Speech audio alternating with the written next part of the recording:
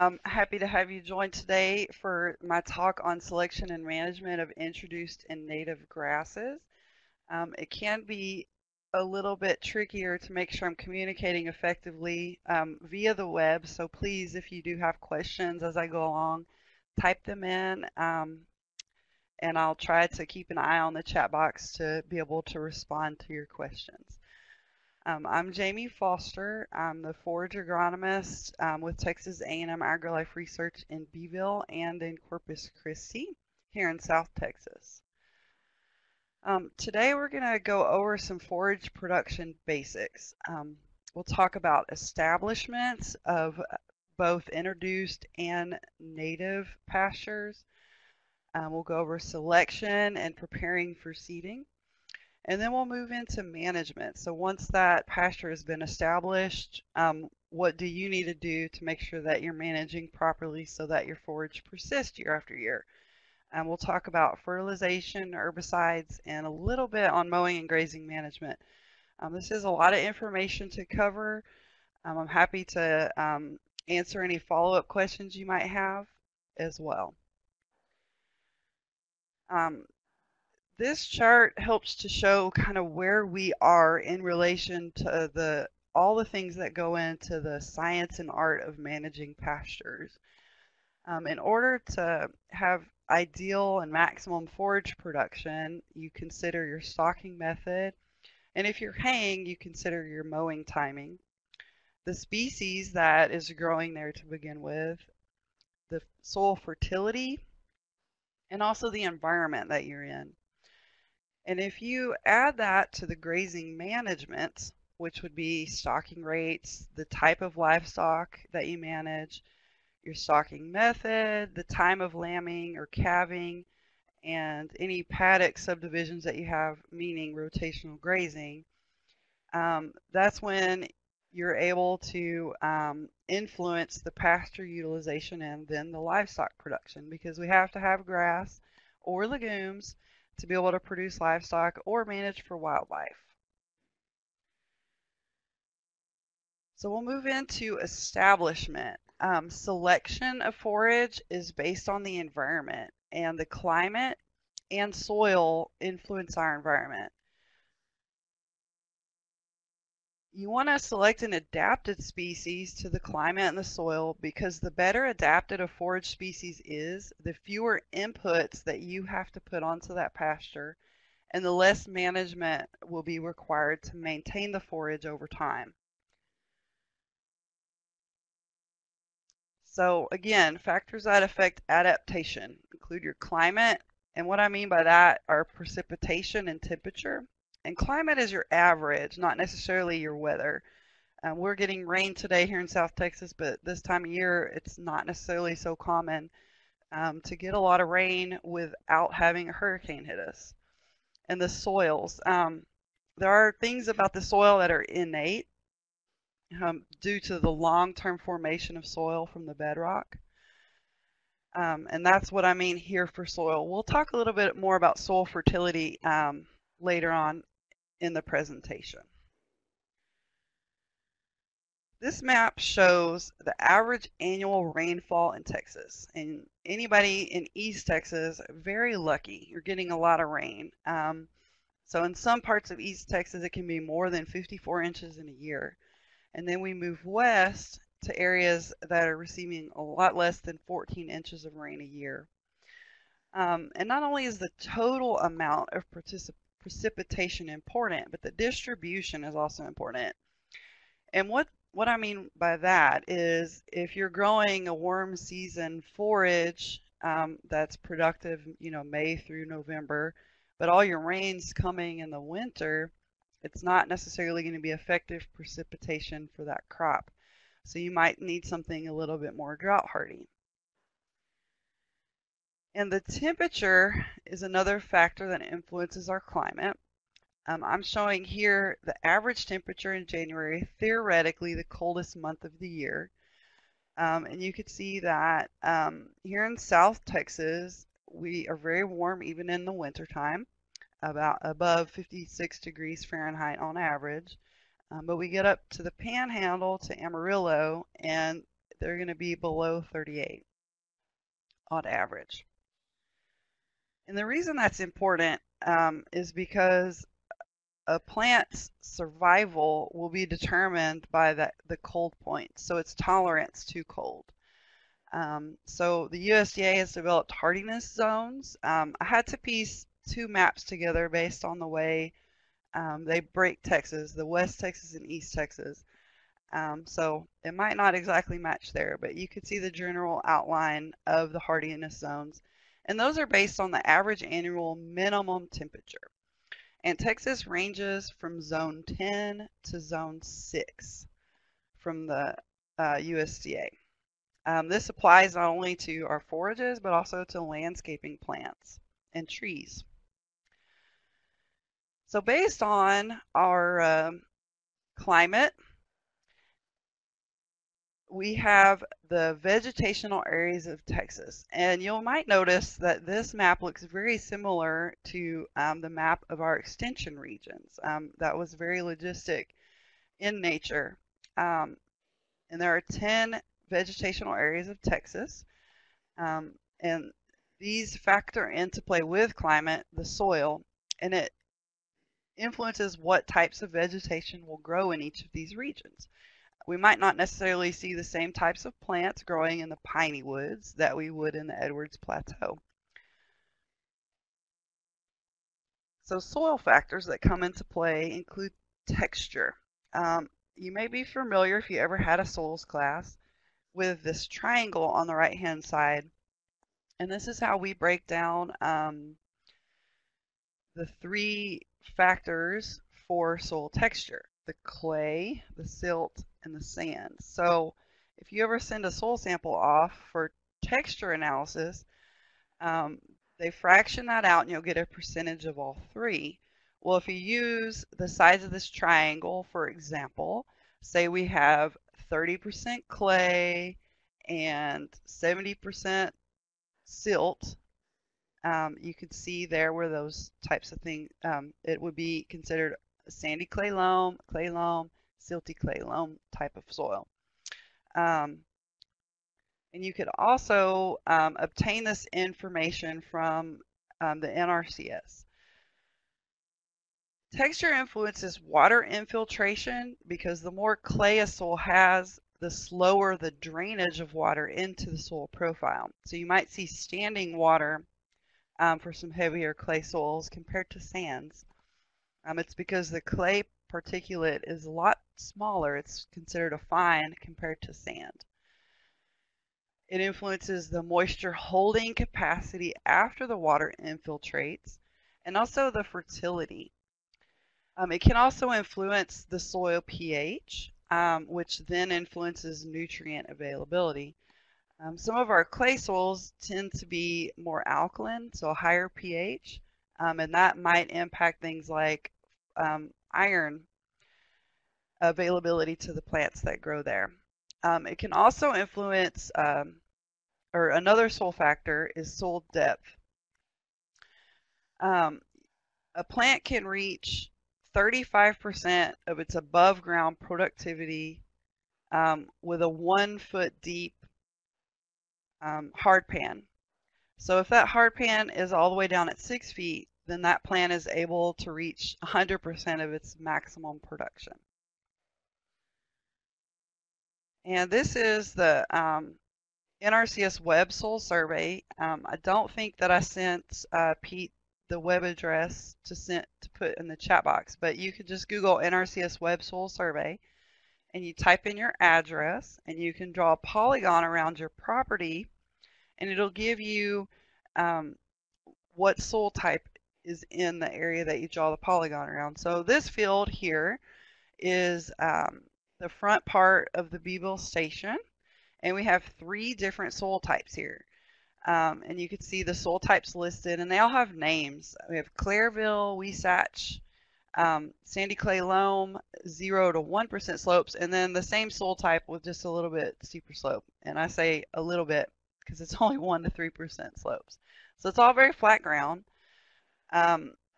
So we might not manage this little 17-acre area much different because it's all, considered a sandy clay loam. But if I had had a strip of sand in that, I might consider breaking that out into a different management area. Oh, it looks like Pete did post the website. Thank you. So selecting an adapted species is one of the most important management decisions that you'll make because it is a driver of the amount of inputs that you're going to require later. There are a lot of other factors that come into play. And so you need to narrow down your options.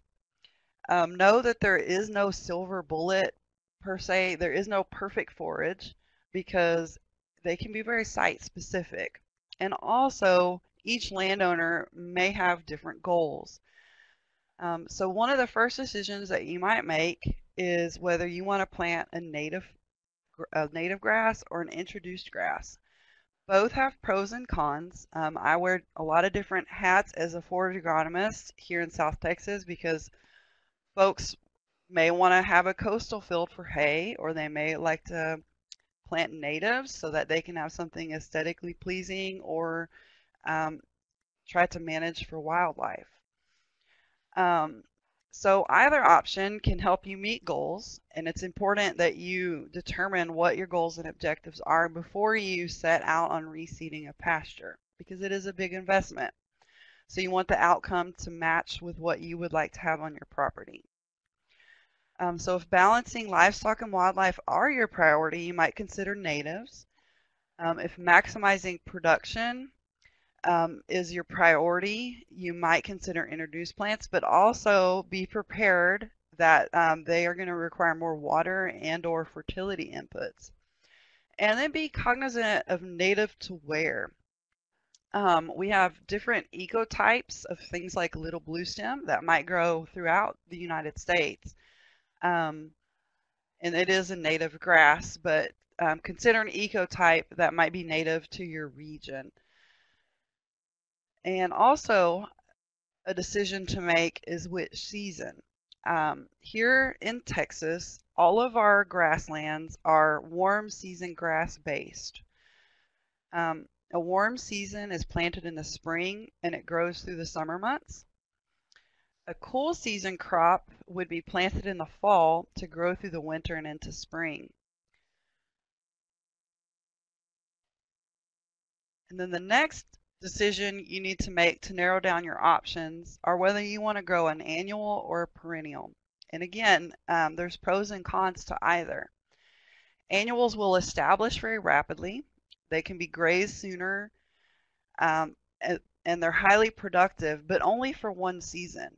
So that means that you have a seeding cost every year. That would include seed purchase and fuel and tractor time to get that in the ground.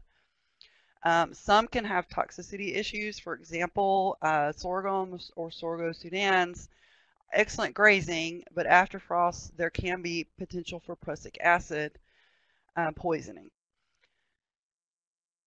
Perennial forages are termed permanent pastures because they can persist year after year once they're established. It does take a little more time for these to establish. You might want to delay grazing from anywhere from 1 to 3 years before those were actually used for production. The focus of this talk is on perennial grasses. Grasses and or forbs are your next option that you want to narrow down. You would consider what animals you might be catering to. Cattle are grazers, so they're going to prefer grasses. That's not the same with deer or goats or sheep. So I always say,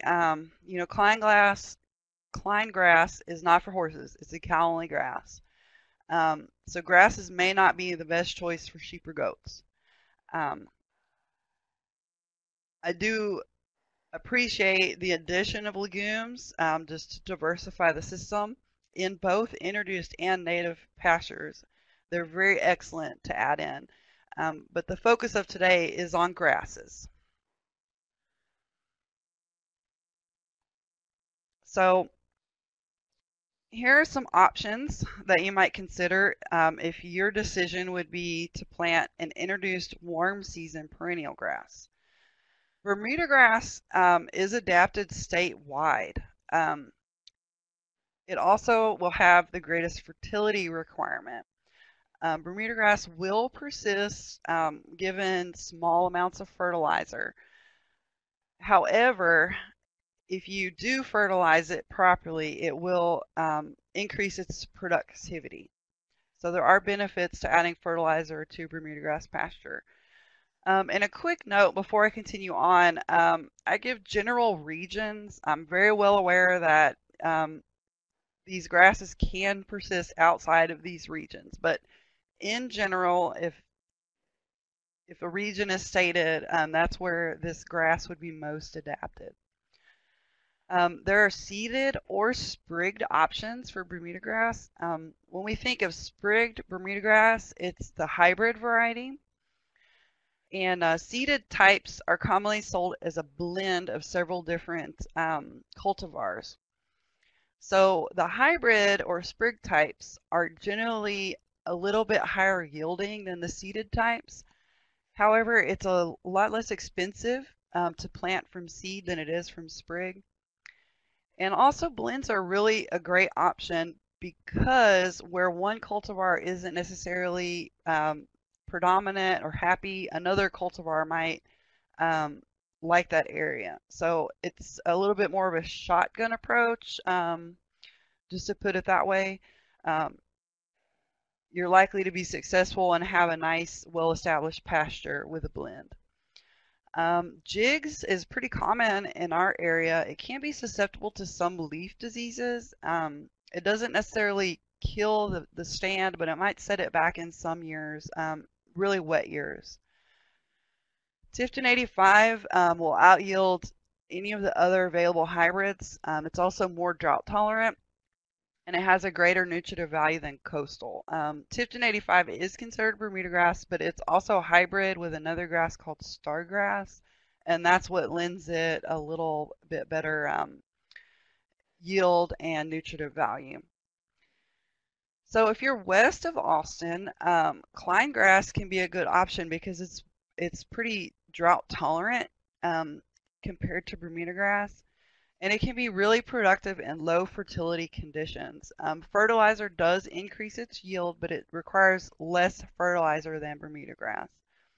It is a seeded grass, and as I mentioned, it is a cow-only grass. If sheep or horses graze Klein grass, there can be some toxicity issues.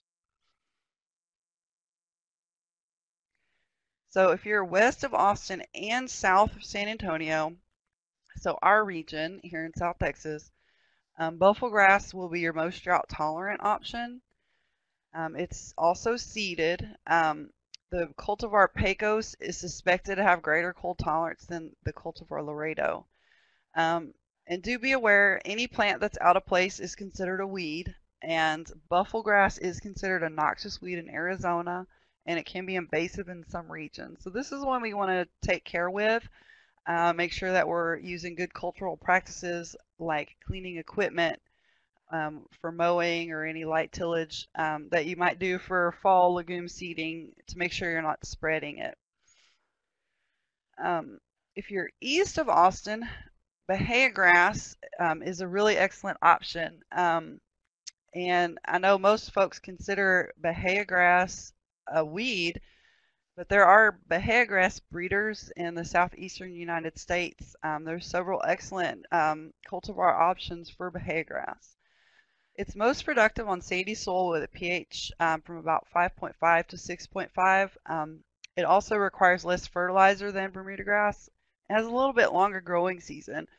So when night temperatures fall to about 55 degrees Fahrenheit and daylight starts to shorten, most of these summer grasses will be triggered to go dormant. This dormancy is a little bit less sensitive in Bahia grass. Bahia grass is seeded, and you want to manage those seed heads if you're grazing pregnant mares. There's an endophyte that can cause some toxicity issues. So that's something to be cognizant of.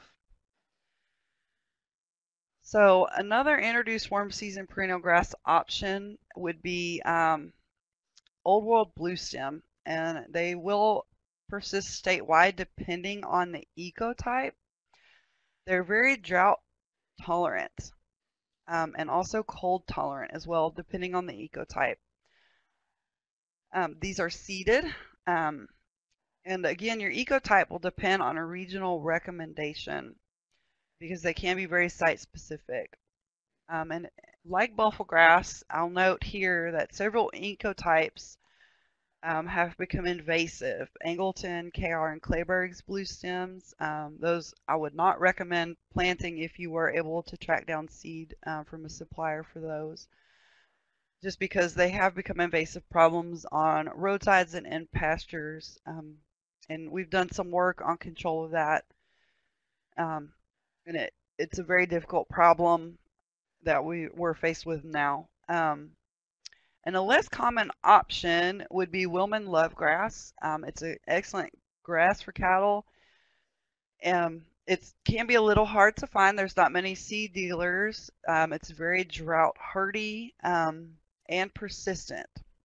So that can be another introduced perennial grass option. So if you would like to grow a grass in the cool season, do note that there are no traditional options that survive hot summers in Texas. This is why our pastures here in Texas are all warm season grass based, because there really isn't an option to survive the hot summer. There is a new plant that was recently released. It's called summer dormant tall fescue, and you may have heard of tall fescue. It's a really excellent option in the transition zone of the United States, that middle strip. And the summer dormant tall fescue is a different type of tall fescue. And what it does is it shuts down in the summer. And this is a picture from the plant breeder, Darius Malinowski, out of Vernon. And you can see up in Vernon, it survived through its second growing season, and this is back in 2007.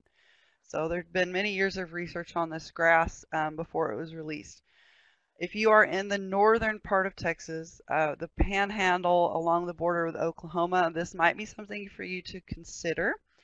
Noble Research Foundation is doing, a research institute is doing some excellent grazing research with the summer dormant tall fescue. I did do some research trials in South Texas. Just don't try it if you are south of Austin. So if you desire a native pasture, there are many options for native warm season perennial grasses. There's a list here of commonly available grasses, and there is probably 3 times this list that you could find available for you.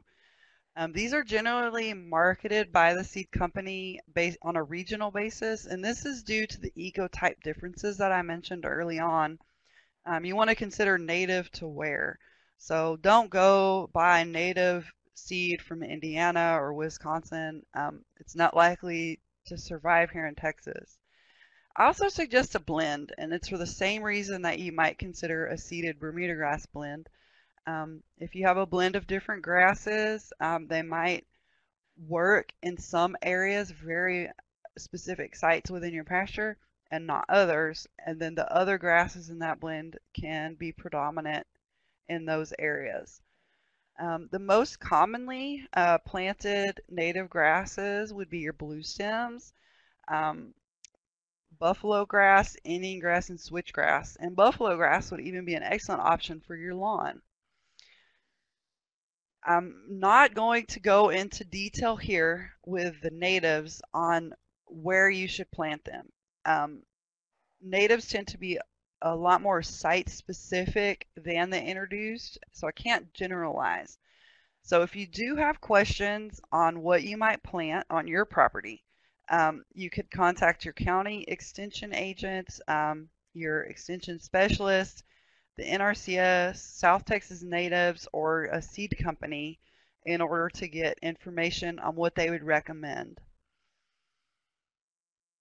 Okay, so you have selected your forage. Now it's time to prepare to seed that forage. So the first thing you want to do is to take a soil test.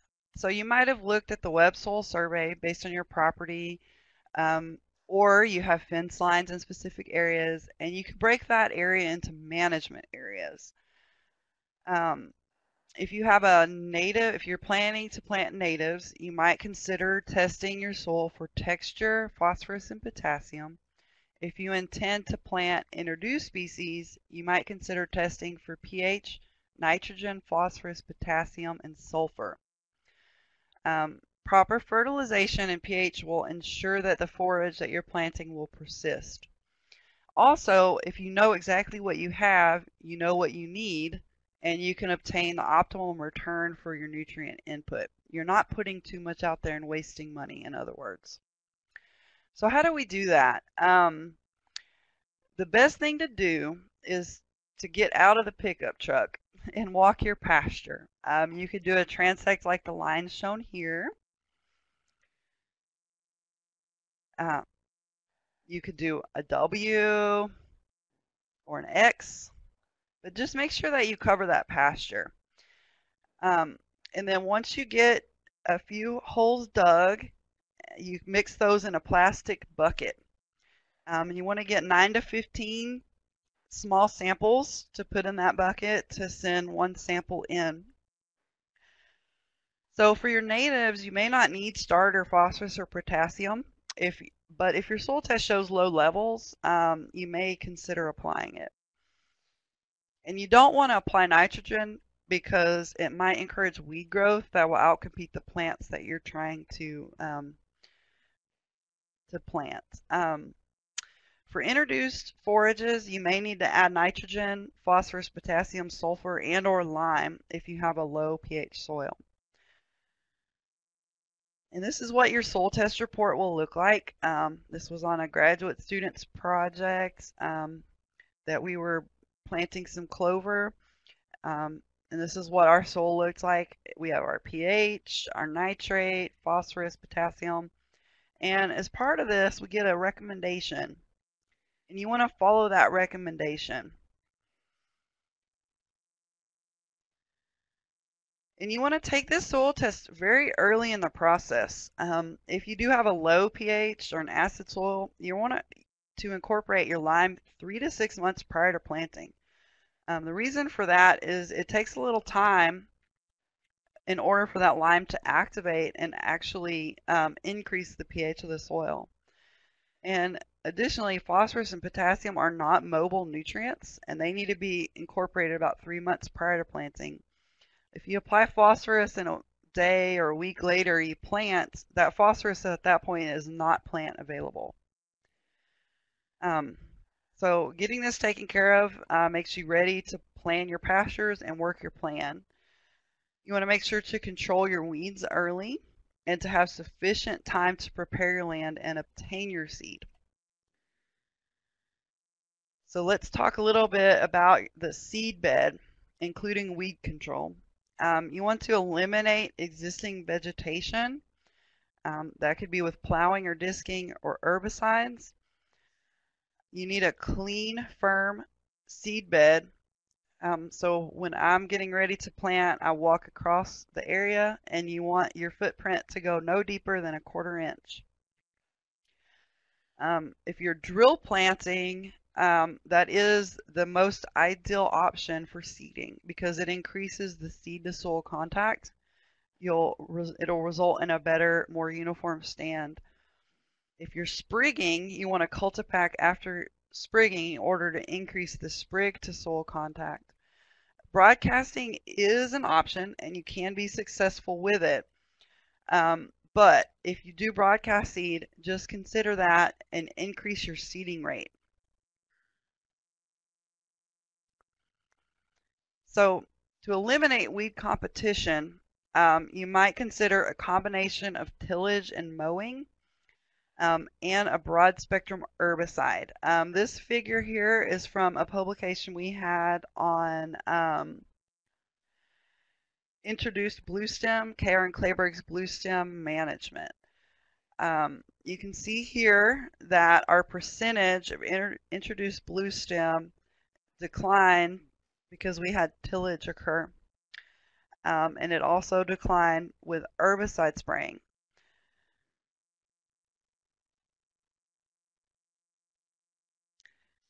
You may need to repeat glyphosate because the plants will come back from seed, or if you have a crown that wasn't completely killed, it holds a lot of energy for that plant to regrow. And there was research recently done that was funded by Texas Parks and Wildlife for reseeding natives, and repeating glyphosate was more effective than imazapyr plus glyphosate.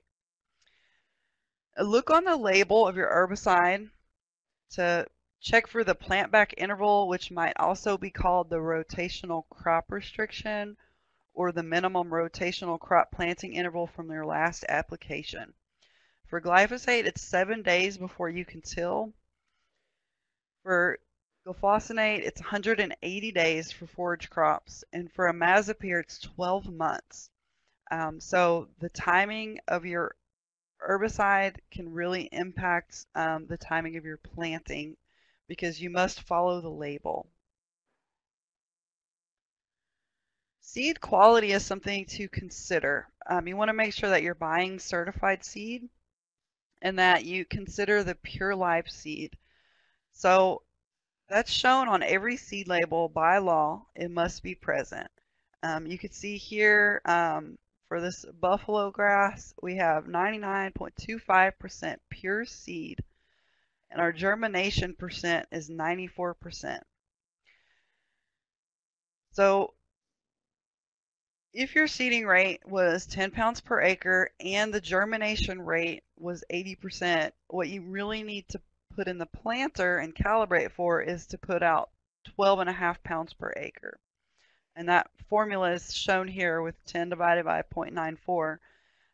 That's because the germination percent is an indicator of the seed that's alive and will germinate.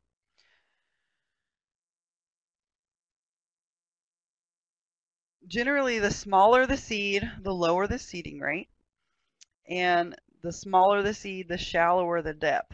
That's because that seed holds all the energy it's going to have in order to break to the top of the soil and put out its cotyledons, and then the cotyledons can begin producing energy.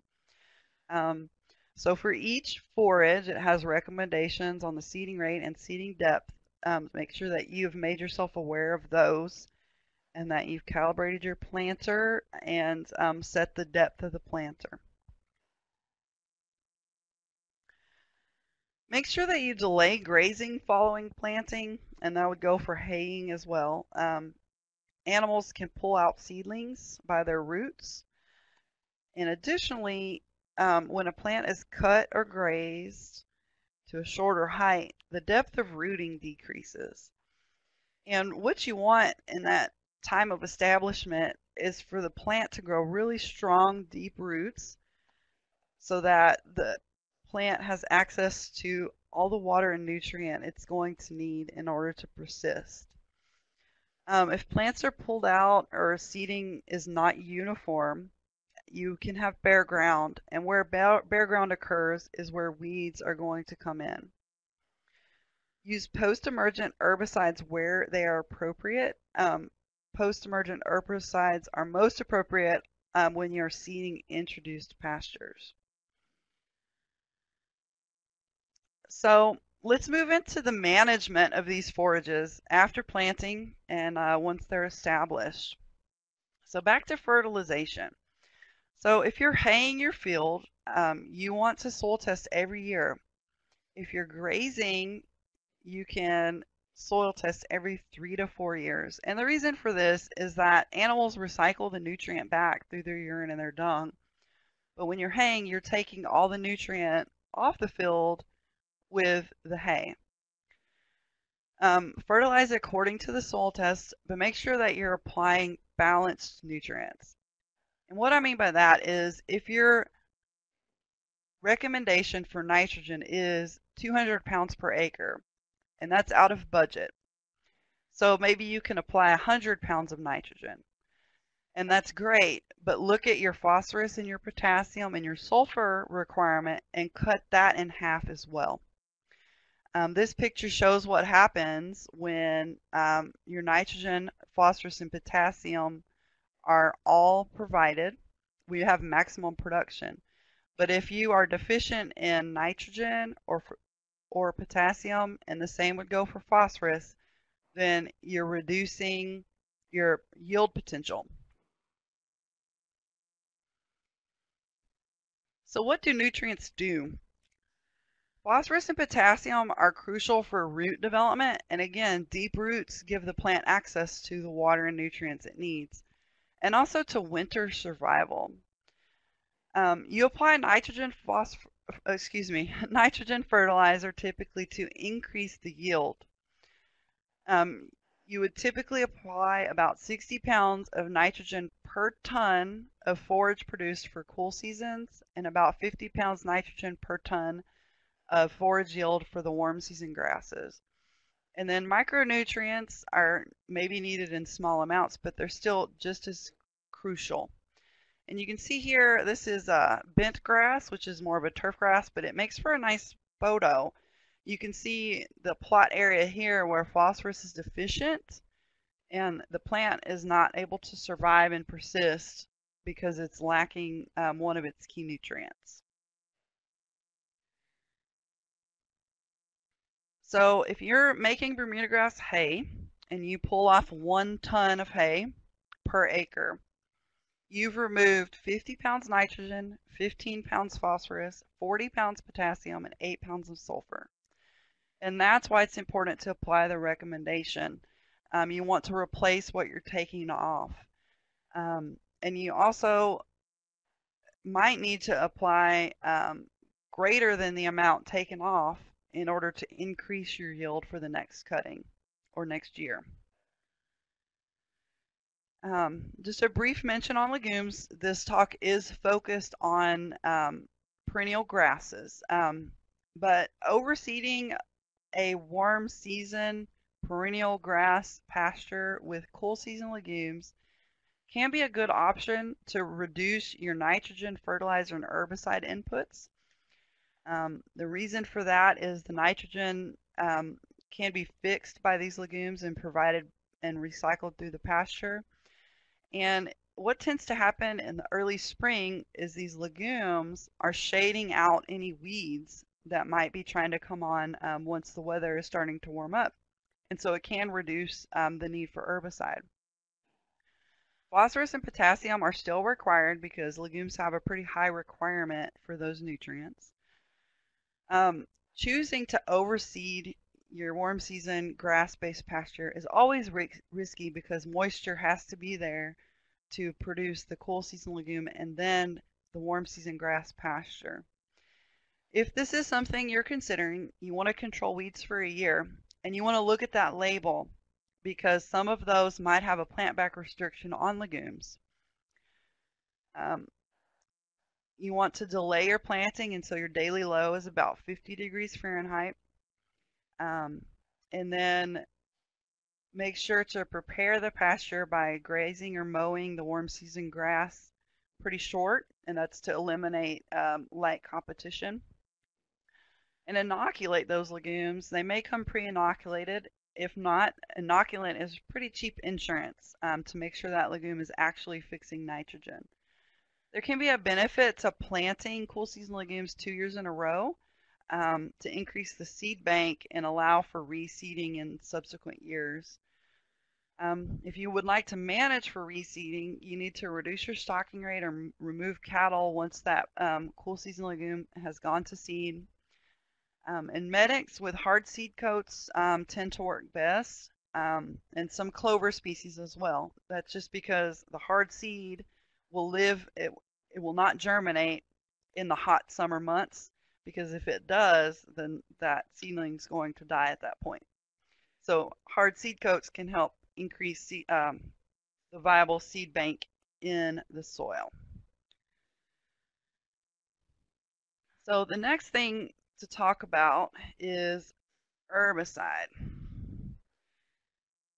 Weed and brush control in established pastures can serve several purposes. One is to increase grazable acres, and another is to increase the persistence of target species so your weeds won't outcompete the grass you're trying to grow.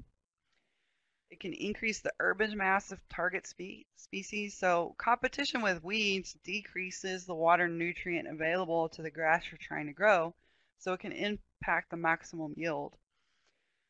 And some weed species can be poisonous to livestock. So this is a picture here of a mixed pasture. We have rhizoma or perennial peanut and a nice cactus that came along. And cactus isn't always bad, but you could have areas where you would like to control plants that are out of place. So you need to identify the weed that you're trying to suppress before you select a chemical or timing. Make sure that you're scouting your pastures regularly because herbicide is most effective on younger weeds. You'll need a lower herbicide rate and you're less likely to have a reapplication. Make sure that you've taken the time at the beginning of each season to calibrate your sprayer. If you're applying too little herbicide, your weed will not die. And if you apply too much, you're not necessarily following the label if it's above the amount that the label allows, and that's illegal because the label is the law. In introduced grasslands, there are selective herbicides to target broadleaves. You can spot treat with broad spectrum herbicides for weed grass control. And there are some herbicide options like Pro H2O and Pastora that are labeled to control annual grass weeds within a perennial grass pasture. You might consider adding a pre-emergent herbicide for grass weed control. The grass species for your pasture that you've planted or are managing, and even sometimes the cultivar and the weed identification will determine your best herbicide option. There are lots of options, and I do not have time today to cover that. So here is a web link for an excellent extension publication that provides more information on the specific herbicides for different grasses and different weeds. This is a nice comparison here from Dr. Larry Redman, our state forage specialist, that compares a mechanical or chemical weed control. So if we're using a 6-foot rotary mower compared to a 30-foot boom sprayer, our labor costs are similar, but our acres per hour cost is a little bit more. But we get in here to the fixed cost, operation cost, labor cost, etc. And we can see here that our total cost per acre is about $4 more, and this was back in 2012, so it's likely higher now than chemical control. So while it may be tempting to get out there and mow those weeds while they're short or repeatedly mow, consider the costs involved in that. For native grasslands, consider that broadcast herbicides may affect your desirable plant species. So spot treatment is something to consider. ESSM, Ecosystem Science and Management, has developed an excellent publication called Brush Busters, and that can give you some recommendations on dealing with brush species. And then there's a general publication as well for chemical weed and brush control suggestions for rangelands. So these are specific herbicide products for rangelands. And you may consider, again, spot treating so that you're not impacting desirable plant species within a rangeland.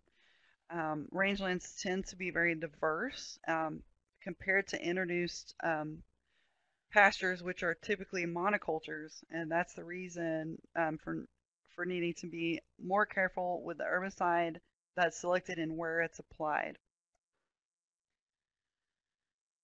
So mowing and grazing management. Um, Stocking rate is generally determined through experience.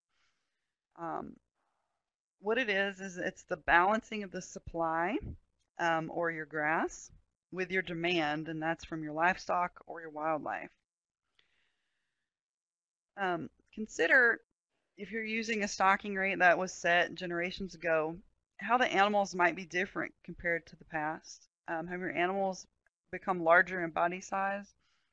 I know ours at the Beeville Research Station are a little bit bigger these days than they were 20, 30 years ago. Has your forage productivity changed to meet the higher demand that those higher body weight animals might have? Is it less because it's we've been in consistent droughts, or there's been a shift in the type of forage that's growing? So it's a good idea to measure and to put pen to paper for your long-term planning. And that'll help you avoid over or undergrazing. Be prepared in a drought, and it equals money. So you might consider taking some samples to measure the forage that you have in your pasture and considering the demand that the animals have.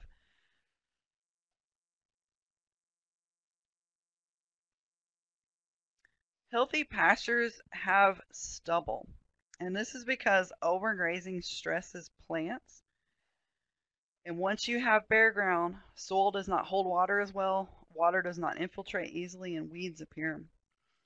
This photo shows continuously grazed grasses here, and you can see that the plant is small above ground, and that's reflected in the root mass below ground. And the more that the pasture is allowed to recover from grazing, over here to the right, the larger and stronger the above ground matter of the plant, and also the root system of that plant. And again, the roots are very important, even though we don't see it. It's what drives water and nutrient availability to the above ground portion of the plant. In your grazing method, and that would be whether you continuously graze or you have some sort of rotational system, will determine the frequency that a plant is grazed. And if you're haying, then it would be your mowing frequency that would determine that. So if you're continuously grazing, the animals may go back to that plant repeatedly within a matter of days, whereas if you have a rotational system, you set the rest period. That could be a week, it could be a month, etc. But you could provide more rest time to the plant in a rotational system. Rotational systems tend to offer flexibility because you have sacrifice pastures during a drought, and you could also segregate animals based on their class, their species, age, sex, etc. Rotational grazing tends to improve animal distribution. So again, it will prevent animals from grazing the same area repeatedly. And it prevents the selectivity, which again, overuse of those preferred areas. So this is the picture from the previous slide. This is our continuously high frequently grazed grass. It's going to take weeks for this grass to recover its above and below ground biomass. Whereas if we had less grazing, more of the take half, leave half rule, it takes days for that plant to recover. And here, very light grazing, it may just take hours for the plant to recover from a grazing event. So that's all I have to share today. I do want to let you know about Forage Facts, which is a website from Texas A&M AgriLife Extension Overton. Vanessa Olson, a forage specialist there. You might consider signing in and entering your email address to subscribe. If you're interested in forages, very timely articles are delivered every Friday afternoon. Topics such as weed control and fertilization in pastures. Um, the web links and more information are available on Dr. Megan Clayton's website, South Texas Rangelands. Um, with that, I will take any questions, and I appreciate your time today.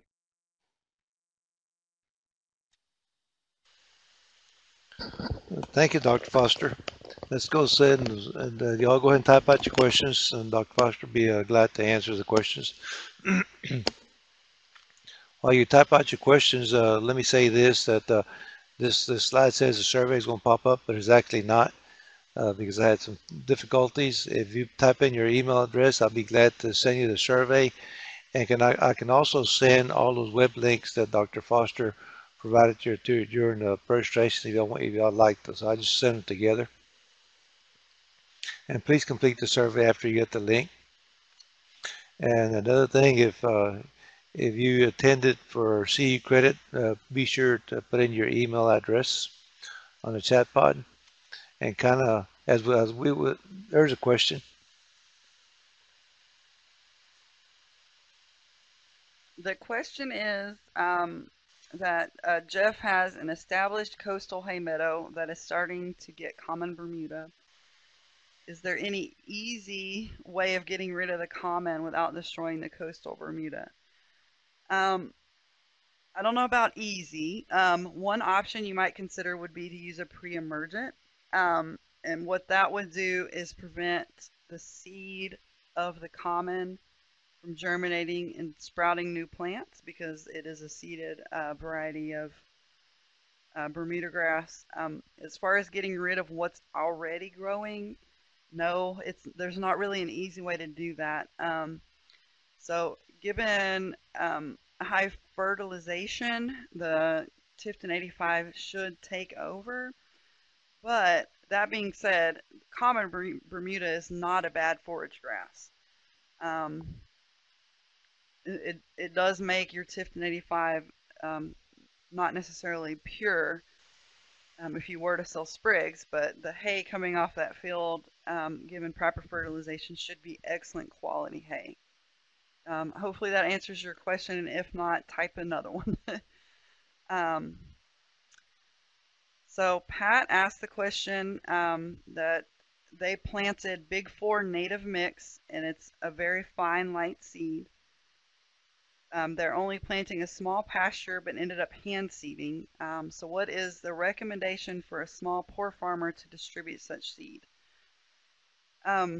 It can be difficult. You have options though. You might talk to your NRCS or your county extension or even your soil water district to see if they might have equipment that you could borrow.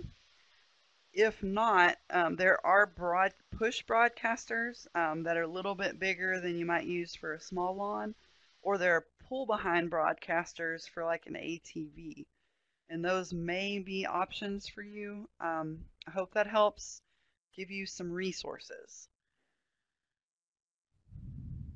And Mark's asking if you want to introduce natives to Bermuda grass, should you mow low before disking? I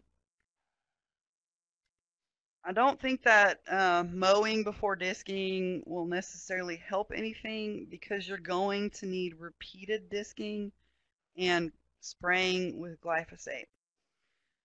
So you could mow or not before your first tillage event, but what you want to do is get that area disked. When you have green up, spray with glyphosate, and then after it's died, till it, and then when it greens back up, spray with glyphosate, and that could take several times because Bermuda grass is so persistent to make sure that it has killed the Bermuda grass and especially those underground rhizomes before you are able to reseed. And Randall's asking If there are any recommendations for elimination of grass burrs prior to seeding a new pasture, and the time frame prior to planting. Um, Pastora is a name brand labeled option for treatment of grass burrs. However, I am not aware of the replant interval on that. So you would need to check the label for the time frame prior to planting. Another option is back to Mark's question and trying to get rid of Bermuda grass before you plant natives. Your other options would be to till, turn that seed bank up, spray with glyphosate, and then repeat tillage, glyphosate, until you have a clean seed bed. Um, Levi Sparks is asking if you should till in a very shallow soil depth, such as in the Edwards Plateau area. That could be very site specific. Obviously, if you have a rock bed area, and I grew up in that region of Texas, so I'm well aware of what you're talking about. Yeah, if you have rocks on top of the soil, that's probably going to do more damage than good. So you would likely rely on herbicides. In that case, just make sure what you're using would be labeled for that type of land area. And Julietta is asking if there's an email list for information on seminars like this. I'm going to turn that question to Pete. And he did answer the website texasrangewebinars.tamu.edu. Um, Yes, if you go to the texasrangewebinar.tamu.edu, on the right panel, you'll see an email subscription. You can actually sign up.